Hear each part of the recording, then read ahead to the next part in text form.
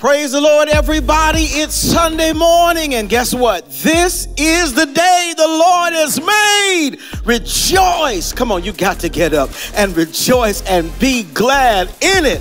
I don't know about you, but I'm excited about the grace, the mercy, and the favor of our God. We have a phenomenal worship experience set up for you.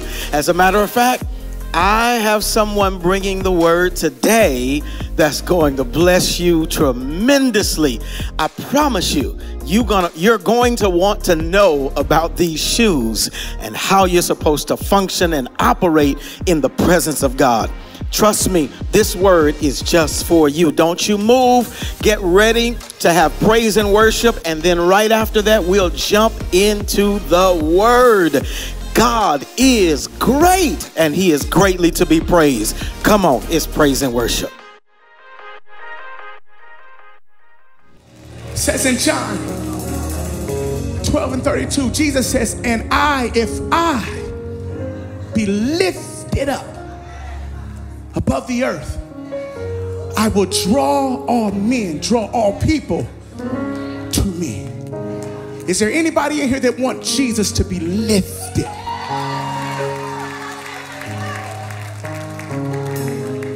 I need you to take 30 seconds and just lift your hands. And while your hands are up, open your mouth and lift him.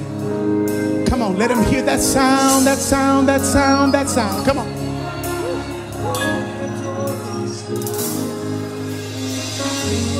Hands up, hearts open, wide as the sky. We lift you high. We lift you high. Hands up, hearts open, wide as we cry. God, we lift your name high. Everybody say, hands up, hearts open, wide as the sky. Declare, we lift your name. We lift you high. We lift you high. We lift you high. Hands up, hearts open, hearts open, wide as we cry. Now declare, God, we lift your name. God, we lift your name high. You gotta say it again. Hands up, do it. Hands up, hearts open, wide as the sky. Say, we lift you high. We lift you high. God, we lift you. We lift you high. Hands up, hearts open. Hearts open, wide as we cry. God, we lift. God, we lift your name Let's say, high. let all the other names. Let all the other names fade away. Somebody declare that, say, let all the other names fade away. Till there's only you. Till there's only let all the other names fade away. So say, Jesus, take your place. Jesus, take your place. Jesus, take your place. Jesus, take your place. Can y'all say that one more time? Say, let all the other names fade away. Whatever distraction, whatever the enemy may try to present, let it fade. Let all the other names fade away. Till there's only.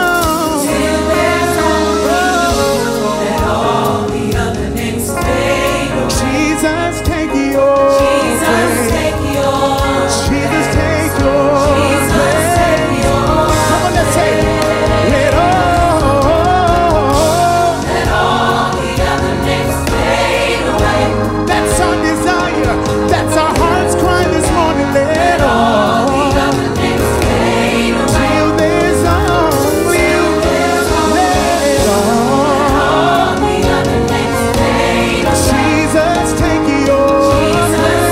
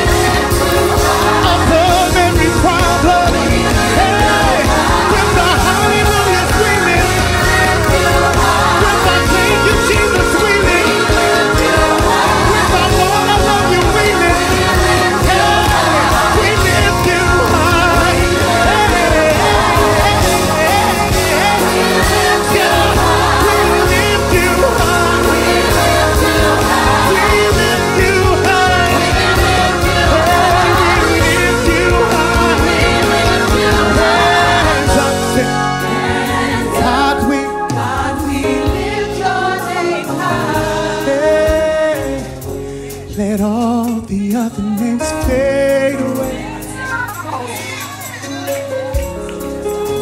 Let all the other names fade. You say, let all. Say, Jesus take. Jesus take. One more time. Everybody lift your hands. Say, let all the other names fade away. Let cancer fade away.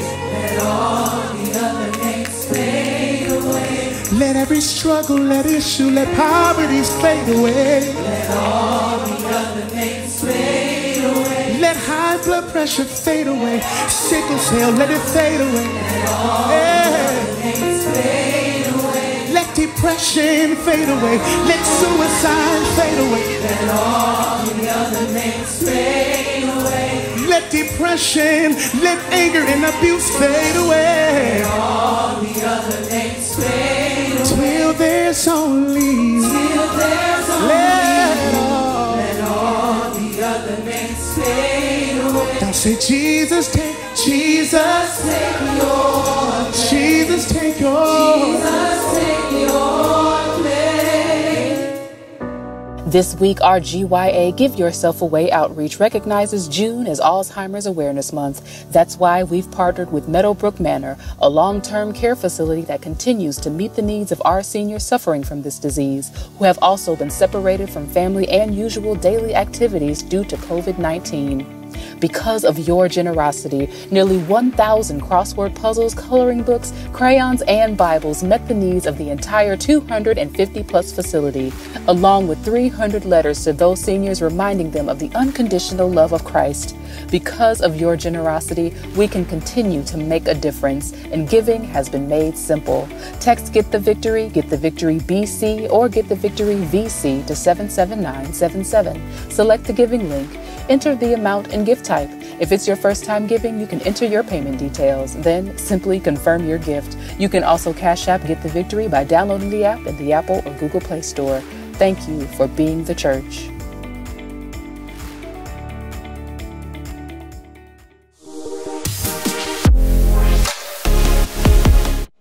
Well, I hope you're ready for the word of God. Pastor Ray from our church. I'm super excited that God has armed us with an arsenal of members of the body of Christ and members of the clergy that love God.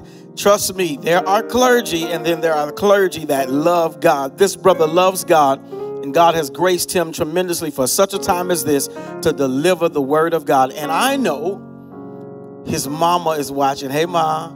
Your favorite son here. And his brother is watching. So I love you guys, and I know that you're praying, but I need the world praying for him now, that God would use him in this moment to speak life into our dead situations. Say, Lord, come on, say it with me. Say, Lord. No, I need you to say it like you mean it. Say, Lord, bless this preacher. I'm ready to receive a word from you. In Jesus' name. No, put a seal on it. In Jesus' name. Yeah. Amen. Here's the word.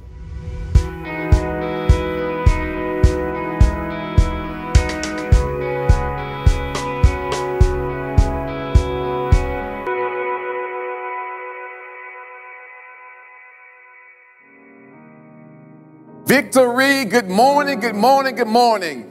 We are so excited to have you join us again this morning. Thank you so much. We are so thankful to God for the opportunity to minister and to witness to you. God is so good. Let's just give God a hand clap of celebration right now, right wherever you are. Celebrate God and his goodness. Isn't God good?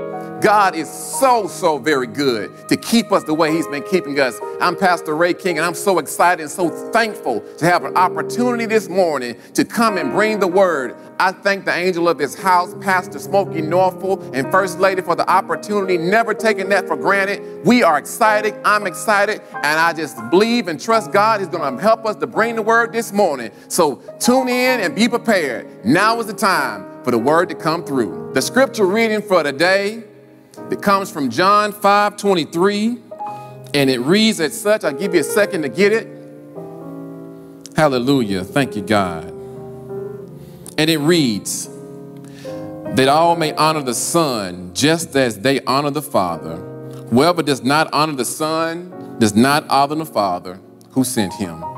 May God add a blessing to the word that he's already blessed. For those who are hearing, may he bless you, may he touch you in ways that only God can touch you. Let us pray. Heavenly Father, we thank you so much for this opportunity to bring the word, and we just honor you and we love you. And God, we know that you're going to pour out a special blessing for everyone who is listening to your word today. God, as I decrease, we believe and trust that you're going to increase, and we celebrate you, God. And we thank you, God, and we give you all the honor. In Jesus' name, amen. Amen, amen. I'm so excited and so thankful. I thank Pastor Norfolk and First Lady for this opportunity to be able to bring the word to you today. God is so good. Every single opportunity we have to worship him and to praise him, we always want to celebrate, and we always want to lead off with thanksgiving. I'm thankful because I know that God is a just God and he will make a way out of no way. I know some of us feel like we've been in quarantine for a minute and wondering when and how things are going to change, but just trust and know that God is with you. He is the God that is faithful, and he'll bring you through. He'll never, ever leave you or never forsake you. I was asking God, what is it, Lord, that we could talk about today? What is the thing that you want to share with the people? And God was talking to me and showing me, and the title of what I want to talk to you about today is called Take Off Your Shoes. God told me clear as day, take off your shoes. And so immediately I grabbed my tablet and I began to search for different things to try to reference what God was saying.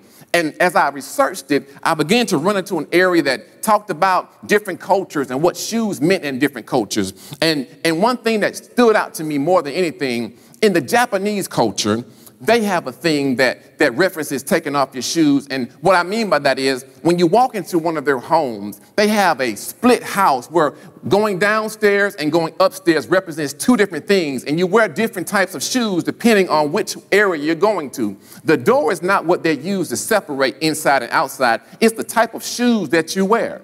For example, when you enter into a person's home, you're asked to take off your shoes. You take off your shoes and you put on what they give you is slippers. You wear those slippers to the remainder of the home. If you get ready to leave the home, then you take off the slippers and put back on your shoes. It's also in that culture, they feel as if you come to their home, you should wear socks. But people often bring a fresh pair of clean socks because it's disrespectful to come into someone's home without socks. Because barefoot symbolizes that person that you don't really honor them or respect them. As I read that, I said, well, Lord, it's pretty interesting, but what exactly can I use when it comes to taking off your shoes that applies to the Christian faith? Or how in the Bible can I reference what you're talking about when it comes to taking off your shoes? God quickly took me to Deuteronomy 25. And in Deuteronomy, it talks about brothers. And I thought this was very interesting. It says, if two brothers are living together and one dies without a seed, if the person who dies has a wife and they don't have a child, then that brother is expected to marry the brother's wife who had died. So if the brother had died and his wife was now a widow, the brother who was the firstborn is expected to marry her. And after they marry, if she has a child, the firstborn son is to take the last name or the name of the brother who died. That way they can push on the bloodline. Now, where am I going with this, and how does this connect to take off your shoes? Well, it says if that brother refuses to marry the sister of his deceased brother, she must take him before the elders. When she takes him before the elders, if that brother still refuses to comply with custom of the land in Israel, then she is to walk up to him in front of the elders. She is to spit in his face, take off his shoe, and she is to acknowledge that he's not worthy to be called a man. What I'm trying to say to you is that taking off the shoes represents something in Old Testament times, in other cultures, and it's still to this day, even in the New Testament. As I go on through the scriptures, you're going to see that taking off your shoes is about honoring, referencing, and showing humility. That God expects us to have a certain type of posture because God is God, and we have to know how, when to take off our shoes. This leads me on down to Moses, a perfect example of taking off your shoes. Exodus 3:1-3 starts off just like this. It says, now Moses was tending the flock of Jethro, his father-in-law, the priest of Midian, he led the flock to the other side. So in other words, he took the flock to the other side of the land to Mount Horeb. This was God's place. He took the flock over there, and as he was over there, an angel of the Lord appeared to him in the flames of fire. And it says, the flames of fire were inside of a bush. And inside of that bush, Moses saw it, and he was wondering to himself, why is this bush burning, but not ever, it's catching on fire, but it's not burning up. It's burning, but it's not tearing down. It's just there. Now, like most people, he was curious. So Moses began to walk over to the bush. Now, this right here, this particular area represents how we are when God is performing a miracle and we don't understand what's going on. Sometimes it's best just to be still when God is doing something. Sometimes it's best to just be still when God is doing something. Whenever God's in operation and God is trying to bring about a miracle, either it's for you or for somebody else, sometimes it's good just to stand still and look. You don't always have to go over and touch. You don't always have to go over and investigate. See, there's a prereq when it comes to understanding what God is doing. It's called honor. See, honor always comes before your understanding. When you dishonor God, you cannot expect to understand. But when you honor God, what it does, it moves you out of position of what God is doing so that you don't get in the way of his hands. If God needed you in the kitchen when he was preparing your miracle, he would have called you by your name. If God doesn't call your name, then it's best for you to stand back and wait on God. There's a scripture, that talks about that. It says, be still and know that I am God. But just like most of us, Moses wants to go and investigate. You see it all the time. People going down the highway, car, something may have happened. Instead of the person going on about their business, what do? What do? We stop, we look, we hold up traffic because our curiosity always wants to know what's going on. We are curious people, but it's not always the best thing for us to do. And as Moses began to walk over towards the burning bush, you hear the Lord call his name. Moses, Moses, he says. Moses says, here I am, Lord, here I am. He says, stop. Moses, stop. See, God often tries to slow us down sometimes, but we don't always hear him. You pray for something, you ask God for something, but sure enough, as God is entertaining or listening to you and beginning to bring that thing to pass, you touch it. You put your hands on it. You want to fix it. You want to help him out. You want to show him how to do it. You want to keep praying like he's not doing it. And when he calls your name, sometimes you're so caught up in yourself, you don't hear him. You don't understand him. And you keep on doing what you're doing. But thanks be to God, he heard the Lord's voice. And it says, do not come any closer, God said, but take off your sandals, for the place where you are standing is holy ground. Now, I want you to understand something here. God will call your name. He did not identify or even wonder why Moses was going where he was going. God had a whole different agenda going on. And what Moses was about to do, he was about to get himself destroyed because this is holy ground. And you have to honor God before you get an understanding. Remember, the prereq to understanding is to always honor God. And if you don't honor God, how can you expect to understand? He told him, Moses, stop. Then he said, I am the God, your father, the God of Abraham, the God of Isaac, the God of Jacob. And this Moses, and when he heard it, at this Moses hid his face because he was afraid to look at God. See, God is pure. He's divine. And when he's carrying out a miracle, you have to understand God is at work and you need to be still. When God tells you to take off your shoes, he's trying to get you to change your posture. He's trying to say, reverence me, understand me. Before you ever understand what I'm doing, you must first understand how to honor me, how to respect me, how to let me be who I am. God doesn't call you because he doesn't need you. What he wants you to do is benefit from what he's doing, not assist him on how to do it. We have to understand that God is God. The Bible says, let God be the truth and every man be a lie. Let God do what God is doing. The Lord said, I have indeed seen the misery of my people in Egypt. I have heard them crying because they're slave drivers, because of what they are doing. They are oppressed. Now, I want to put a pin in here. I want to say something to anybody who ever thought that racism or thought that slavery was something that the Bible was pushing or saying was okay. This scripture right here tears that down. God is not for anyone being oppressed or anything being oppressed. God says right here, because of the oppression, because of the slave driver, I have heard and I have come down to rescue them. Now, this is is not just for the spirit of the slave driver, but also for the person who has been released, the person who was a former slave. That mindset is also for that person too, because as you know, for 40 years, even though Egypt had released the Israelites for 40 years, there was still some slave mentality people walking around the mountain. That's why they had to go 40 years around the mountain, because they didn't quite have a free mindset, because they were refusing to take off their shoes. And what happens is everyone who didn't take off their shoes, and I mean this in a paraphrased way, not literally in the desert, but everyone who had a mindset of not changing their posture, not taking off their shoes, they died in the desert. And God took the other ones who were willing to take off their shoes. Let me tell you something. It's the worst thing you can do is die with your shoes on. God is always asking and giving us ideas and giving us an opportunity to take off our shoes. When you take off your shoes, you're referencing God. You're saying, I love you, God. You're saying, I am willing to change my posture, change my direction, repent of what I'm doing. I hear you, Lord. One thing about Moses, he was curious, but when God called his name, he heard him. When God calls your name, do you hear him? Are you listening? Are you willing to change your posture? What in your life is God saying to you when he says, take off your shoes? A lot of times we are guilty of just being so caught up in what we want, what we desire, and we refuse sometimes to take off our shoes. God is saying, this is not the time for that. I want to bring this into your life. Well, Lord, I don't understand, therefore I won't take off my shoes. This is the time and the hour for us all to understand, to take off our shoes. And it moves on down even deeper to John 5:13 through 15. This story is another story of taking off your shoes. Listen to this.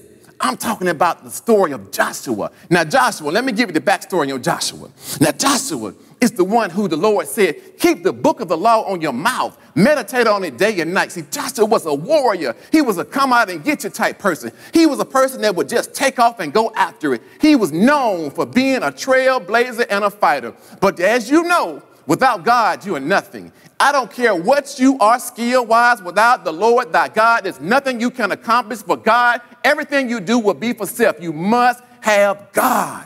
This is what God is showing us now as we sit and as we wonder, why are we sitting in these homes? What can we be doing? You could be learning what God is trying to show you about yourself.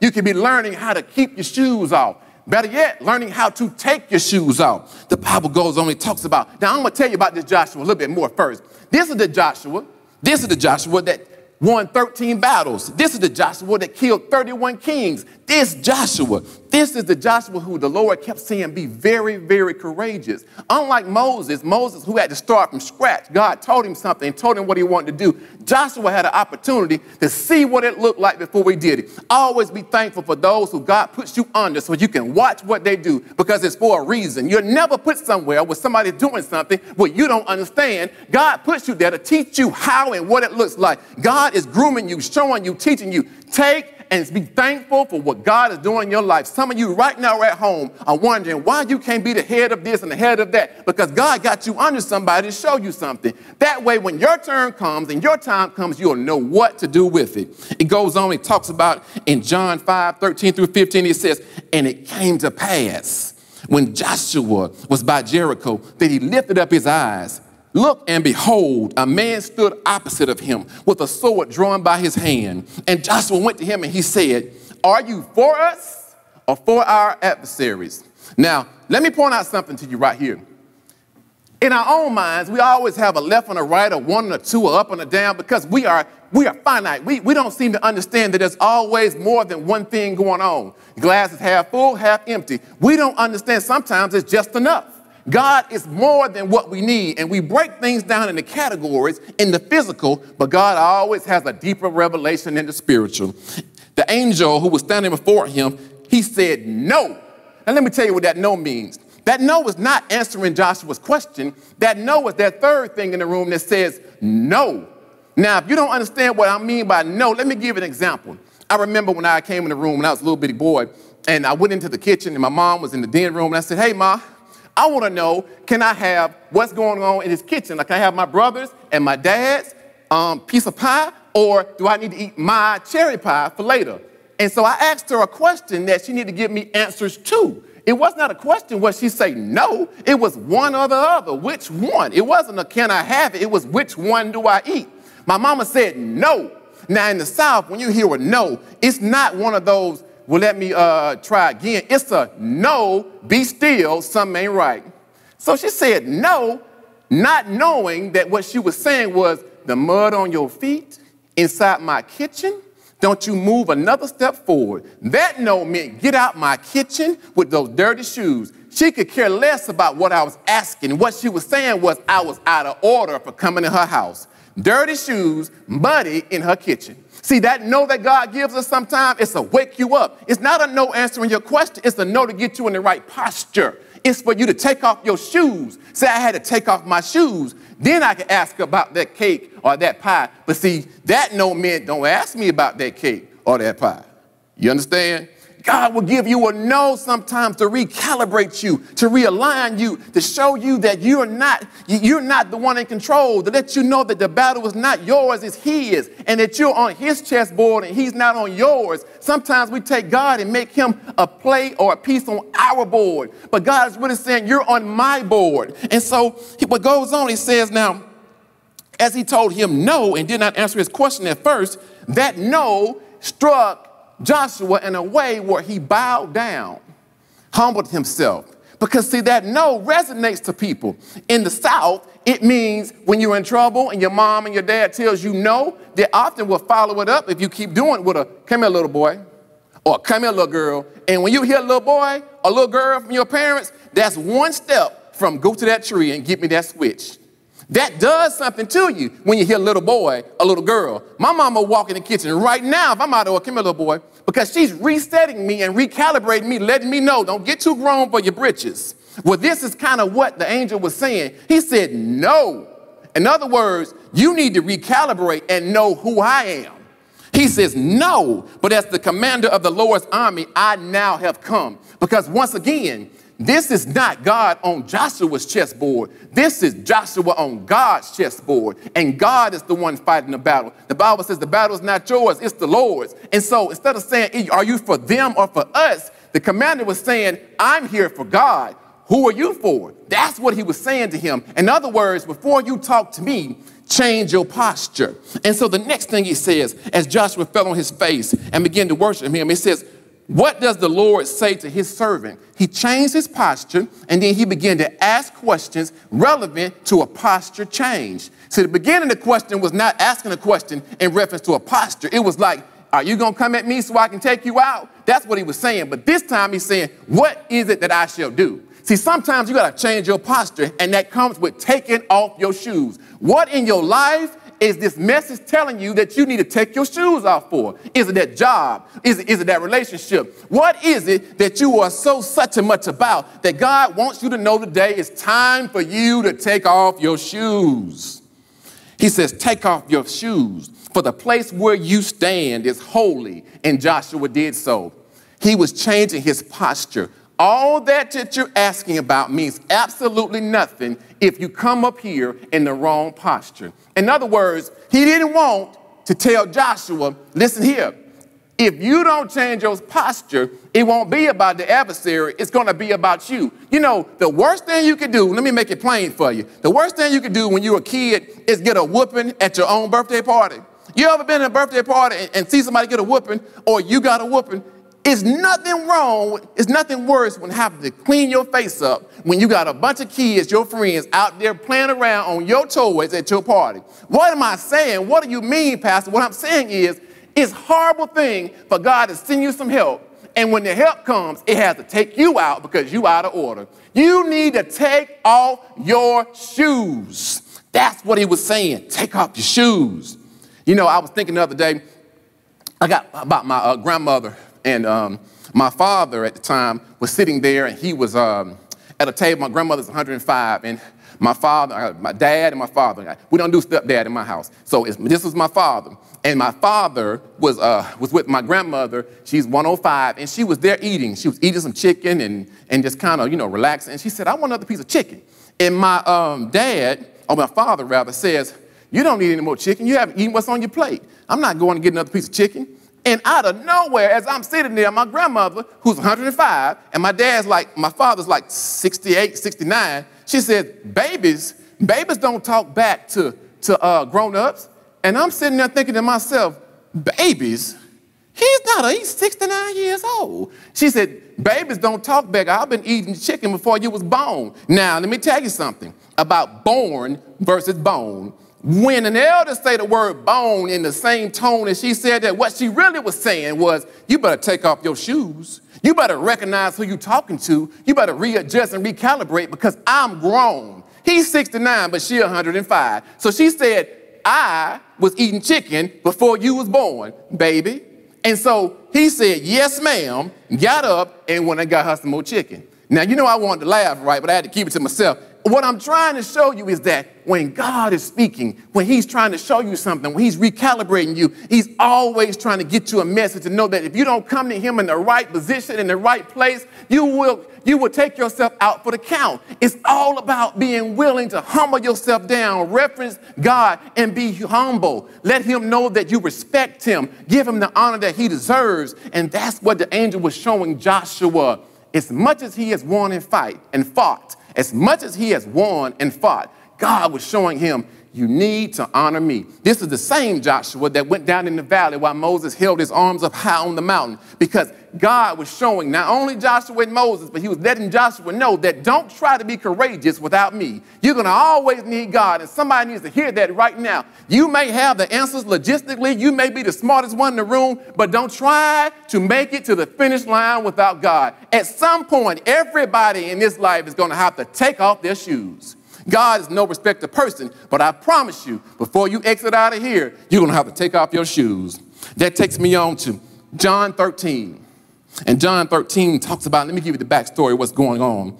Jesus has come to his final hour, and it's time now for him to return to the Lord. He knows that God sent me, and back to God I'm going to go. He understood that, and he knew that now was the time for me to be able to show them exactly how and what needs to be done. He knew that the people around him loved him, but he also knew that there was a betrayer in the room. He knew that Judas had already been pricked by the enemy and already had confirmed in his heart what he was going to do to him. Yet, even in that hour, he still set out to do what he was about to do. And it says in verse 4, he rose up from the supper and laid aside his garments. He took a towel and he girded himself. And after that, he poured water into a basin and began to wash the disciples' feet and wipe them with the towel in which he had been girded with. Then he came to Simon Peter. Oh boy, here we go. He came to Simon. Now Simon, you know Simon. Simon is the ear chopping off. I don't know who the Lord is. You the son of the Christ. He all those things in a bag of chips. That's who Simon is. Simon Peter. And Peter said to him, Lord, are you washing my feet? What he was saying was, Lord, you're not washing my feet. In other words, he was saying, no, you are God. And you are not washing my feet. Another sign of not understanding, not knowing how to honor. And when you honor, it removes you out the way of God. And when you're removed, God can do what he's doing. And after he's done what he needs to do. In honor, it removes you from getting in the way of what God is doing. And after he's done what he's going to do, then you understand on the other side what he had done. But oftentimes we want to know on this side what you're doing. Nothing's more aggravating to me than when my son asks me what I'm doing and it's grown folks' business. It's nothing more aggravating when somebody's trying to press you for something God told you not to tell. You have to let God be God and get out the way. So what happens is he's sitting there telling Jesus, you're not going to wash my feet. And Jesus answered to him. He says, what I'm doing, you do not understand. He says, but you will know after this. Remember, honor is the prereq to understanding. When you honor God, it moves you out the way. God does what he's going to do. And then now you understand. So he says, after this, you will know. And then you will understand. See, there is something about understanding God before. I don't know, it's in our psyche. We must have all the answers, but God's not a God that's going to be questioned. Sometimes God won't even answer you. He'll just do it. And you got to be okay with that. That's why he's God. And it says that Peter said to him, you shall not ever wash my feet. And then Jesus said, if I do not wash you, you will have no part with me. In other words, if you do not let me honor you, then you will have no part, nor will you understand how to honor others. If you do not allow me to do what I've been sent here to do, my assignment is, then you will not be able to do your assignment. The prereq to Peter being Peter was Jesus being Jesus. And I want to tell you, the prereq to you being who God has made you to be is allowing God to be who he needs to be in your life. And a lot of us deny God because we don't understand God. Somebody gave us some idea that God is this God that does this and does that. You have to go and see who God is for yourself. No one can tell you who God is. You have an opportunity to see who he is for yourself, but you got to be willing first to take off your shoes. And then it goes on to say that after he told him that, Simon says, not just my feet, my hands, my head, everything. Wash everything, Lord. Wash it all. He wanted God to wash everything. He still didn't understand what Jesus was saying. Jesus said, and I'm going to paraphrase this, he said, you're already clean, but allowing me to wash your feet now teaches you how to do the same thing to others. It's one of you in the room who's not clean. And again, he knew it was Judas. He said, it's Judas who's not clean, but he didn't call his name, but he knew in Judas' heart he'd already betrayed him. But he was trying to get him to understand an illustration. He says that a servant is always willing, never greater than his master, or the one who was sent is never greater than the one who sent him. He wants you to know that you got to be willing to take off your shoes. And so unless they were willing to humble down in posture and let God be God, there would not be any inheritance for them in the kingdom of God. In other words, you have to keep your shoes off in order to receive what God is trying to show you. Let me make it plain for you, real plain. There was a young lady, and she had met this young man. And she was on the way to go get something to eat. And they had been dating for 2 or 3 months. And he decided to invite her over to dinner. She had never been over there before. So she decided to go over. So she drove over to his house, and he was preparing dinner, and she got out the car and she went inside, and the food smelled good, and she was so excited because they really did like each other. And this was another step to see if he was the one. And the whole time on the way over there, she kept asking God, please, Lord, I'm tired. Let me know this is the one. Give me a sign. Show me if he's the one. Let me know, God, because I'm tired. I want the right relationship like a lot of us do. We say, God, give me a sign. Give me a signal. I need to know if this is the right job, if this is the right person, if this is the right investment. We do that all the time because we can't seem to understand why we're not hearing from God as fast as we want to. So she gets over to the house. She goes inside. The man opens up the door, goes back to the kitchen. He's fixing the food. And he said, oh, I'm so glad to see you. He said, you can take off your shoes right there by the door and come on in here. The food is just about ready. She stops at the door and she looks down. She takes off her boots and then she realizes, well, what's the problem? Now, he doesn't know he's in the kitchen. She didn't want to take off her shoes because she had a hole in her sock. Now, I know that sounds funny, right? Okay, right. I know. But see, this is serious because this is a young lady. She got a hole in her sock because she didn't know she was going to have to take off her shoes. And she doesn't want him to see the hole in her sock. And she knows any minute now dinner's going to be on the table. So he's bringing the plates to the table, put them on the table. And she's still at the door playing around. He yells in there, hey, everything okay? She says, yeah. So then she takes, you know how you do when you got a hole in your sock, right? You try to tuck it under your foot. Yeah, I'm the only one. You tuck that hole under your shoe, under your foot, and she tried to drag her feet to the room. And then she realized she couldn't hide that hole. That hole kept showing up. So she stopped. She went back to the door. And he started putting things on the table. And he's like, okay, I'm ready. And so he looks around the corner. And lo and behold, she's standing there. And then she decides to make a break. Now, you're thinking what I'm thinking. Just take off the sock. You're going to be all right. Forgot to tell you. Her toes wasn't done. Ladies, I know you know what I'm talking about. I don't really know but I know you know what I'm talking about. She didn't want to take off the sock because she didn't get her feet done. Now, you may be laughing and think this is funny, but this is no joke if you're that lady. So she takes off her socks and she goes over to the table and she's nervous and embarrassed. She's nervous. She gets over there. The man says, stop. She stops her. She says, oh, my Lord. Oh, my Lord. He says, looks her from head to toe. He said, I'm so thankful you came. You were the most beautiful person I've had seen in so long. Oh, my gosh, we're going to have a great, great dinner. Sticks out his hand. They say grace. She sits down.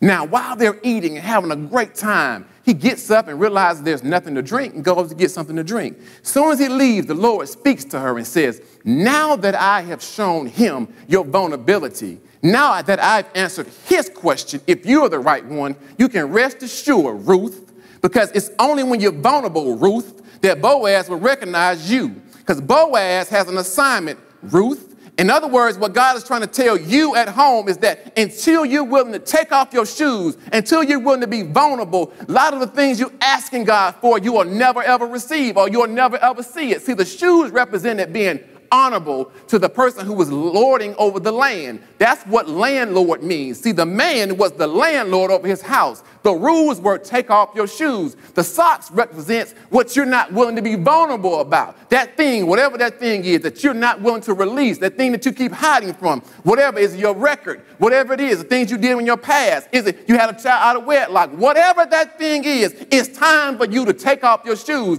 If you've been a liar in the past, time for you to take off your shoes. If you were an adulterer, it's time for you to take off your shoes. If you're hiding from somebody, it's time for you to take off your shoes. If you was fired in a disgraceful situation, it's time for you to take off your shoes. Domestic violence, it's time for you to take off your shoes. Deadbeat dad, it's time for you to take off your shoes. Disgruntled mama, it's time for you to take off your shoes. God is saying, everybody A to Z, it's time for you to take off your shoes. God is ready for you to come on home. Don't let the devil continue to have you upset, misguided. Don't let him do what he's been doing. The worst thing you can do, again, on this side of heaven is to die with your shoes still on.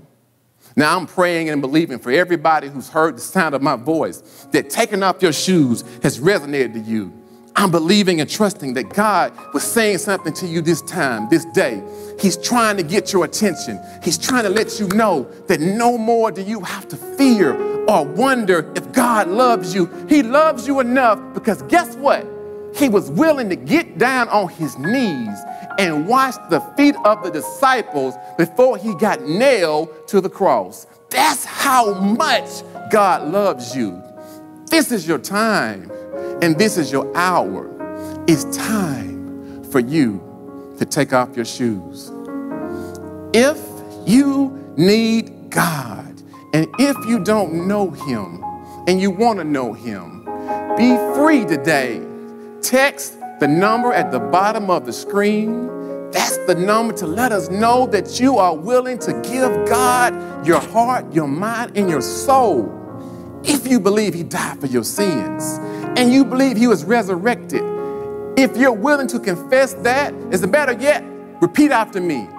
Lord, I believe that you died for my sins, and I believe that you are resurrected again, and I believe, God, that you've called me today, and you're asking me to take off my shoes. I'm willing, Lord.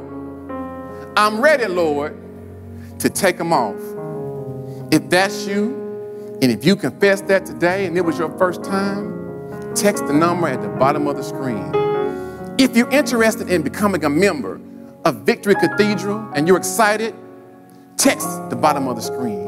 Raise your hand. We're excited. We want you. And we're so thankful for the opportunity. As I leave today, I just want to remind you to take off your shoes. God bless. Well, like I told you, that word was amazing. It was timely, and it was Rhema.